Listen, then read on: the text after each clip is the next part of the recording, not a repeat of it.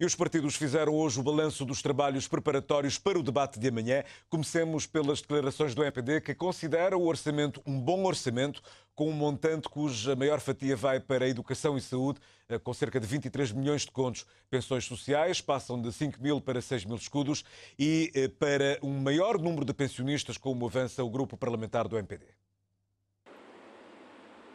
A economia é contemplada com 22 milhões de contos, 1 milhão a menos do que o montante para a área social, com 23 milhões.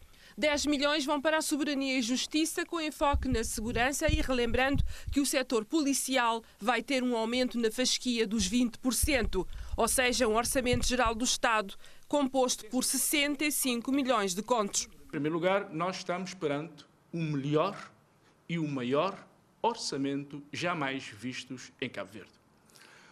Maior e melhor orçamento porque, não obstante estarmos a atravessar um período de 2 anos de seca consecutivos, a verdade é que neste orçamento, o Governo assume os compromissos assumidos com os parceiros a nível da concertação social.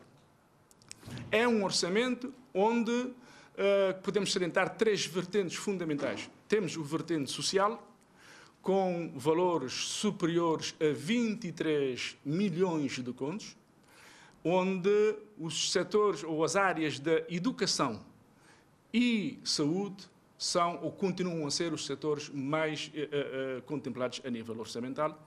Sendo perto de 43% das receitas do OGE 2019 provenientes dos impostos, o MPD diz que o orçamento é amigo dos empresários e das empresas através da redução do imposto sobre o rendimento.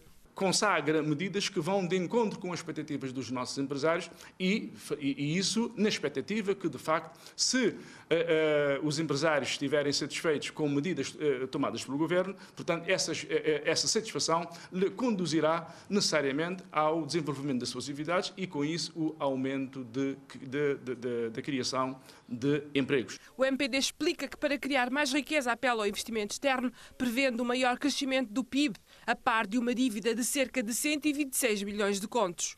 Nós temos, graças a Deus, Cabo Verde tem um excelente Ministro de Finanças, que tem dado que de 2016 a esta parte, portanto, não tem falhado nas suas previsões.